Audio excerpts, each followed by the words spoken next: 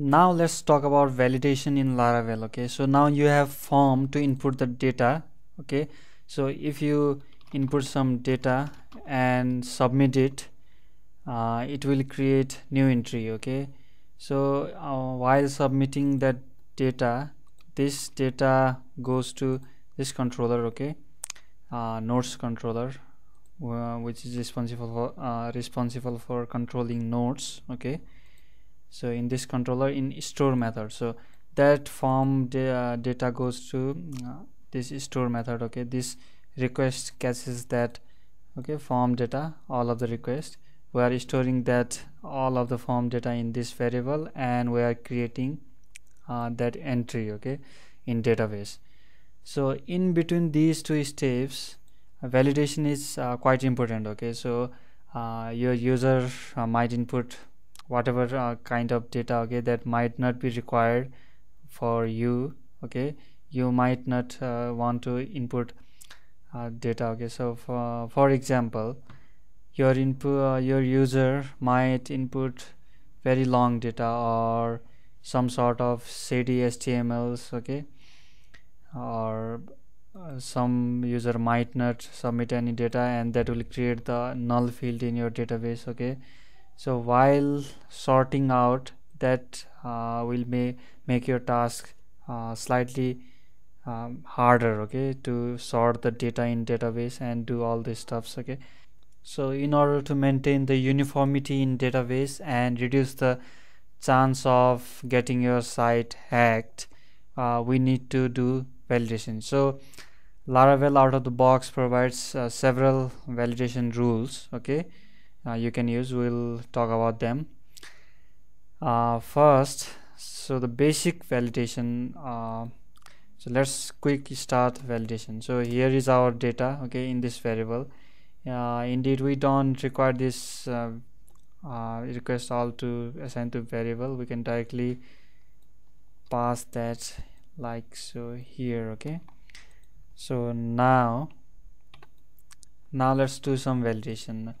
So there is a method called validate to validate the data. So we'll use that. Now in order to validate the incoming data, you have to do this validate, and what you want to validate, the request data, okay, the data which is coming from form, and we have to define the validation rules here in array. Okay, like this. So that's all we need. Now inside this array we will define our validation rule for the form data. So let's take a look at create form. This create form in create.plate.php. Here we have name called title and body. Okay, so we have to provide the rule for these two fields. So first, for title field, title, so what we want are these two. So what we want to make the restriction for the user. Okay, so user must fill this field. In order to do that, we define required. Okay, here. So this is one rule. Next, let's do the same for body also. Require.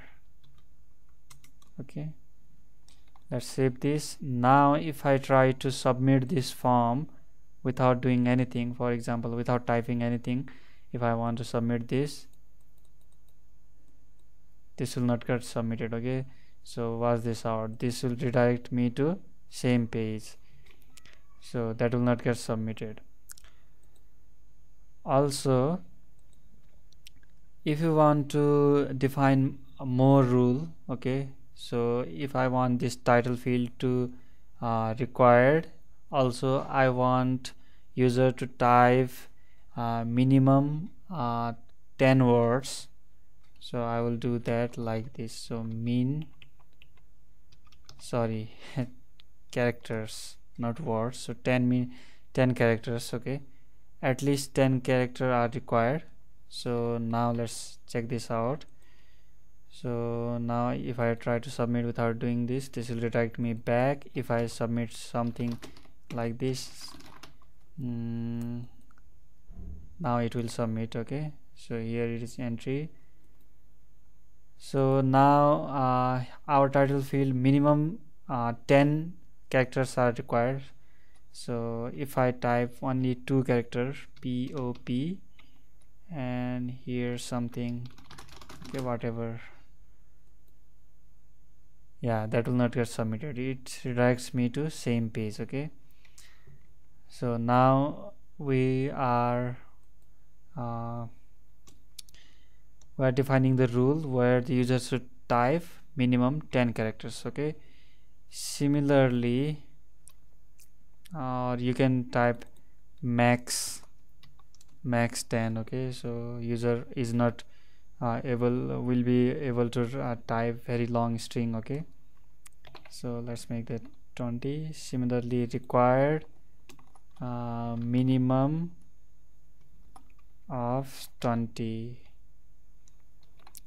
So this is about minimum. So there are different rules. You can check them out here at this URL, Laravel validation. Okay, so let's see what rules.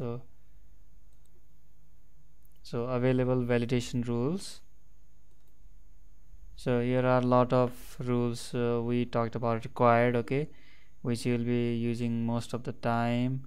Also there is array, date, accepted, array, okay, boolean, file, integer, max, min. Okay, here. So another thing which you will be using most of the time is unique. Okay, so let's check that out. So unique. So you want, for example, this title field to be unique. Okay,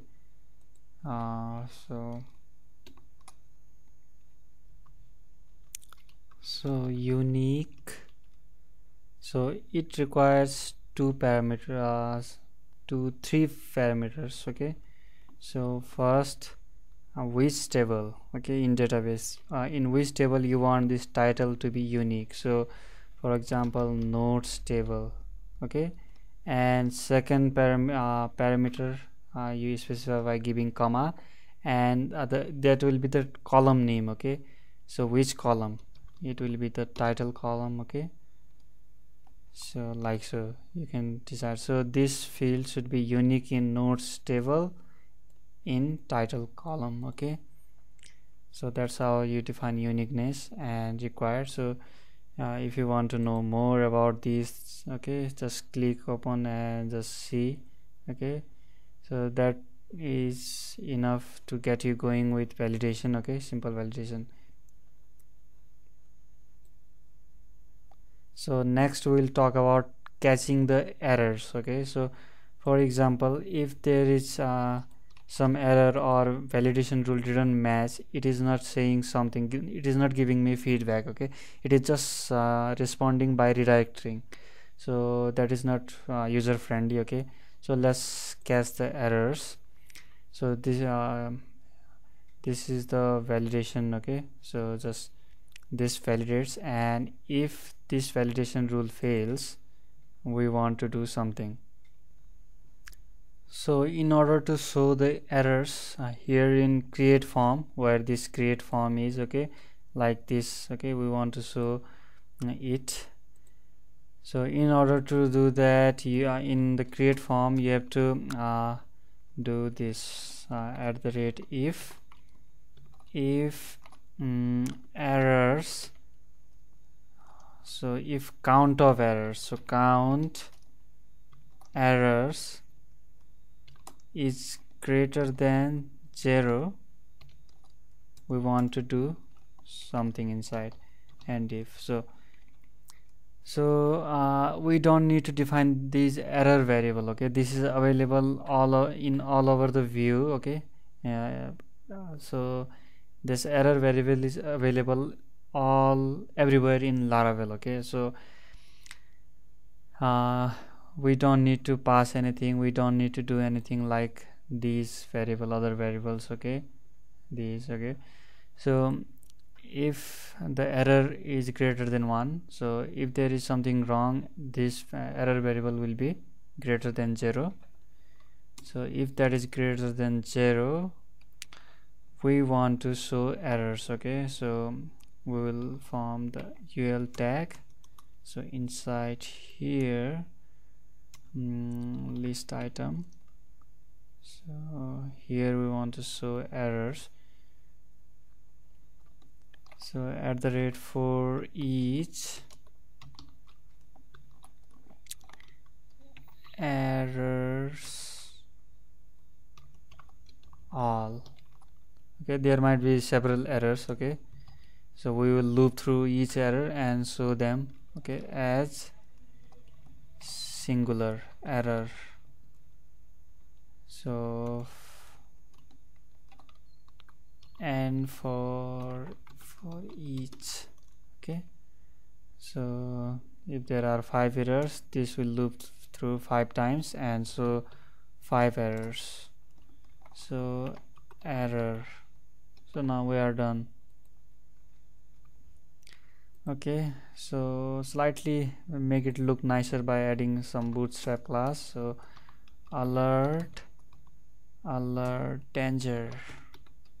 Okay, so let's get back to create form. So now if I try to submit without doing anything, so this will pop up, title field is required and body field is required. Okay, so now this is working. So now if I just type only 2 or 3 character,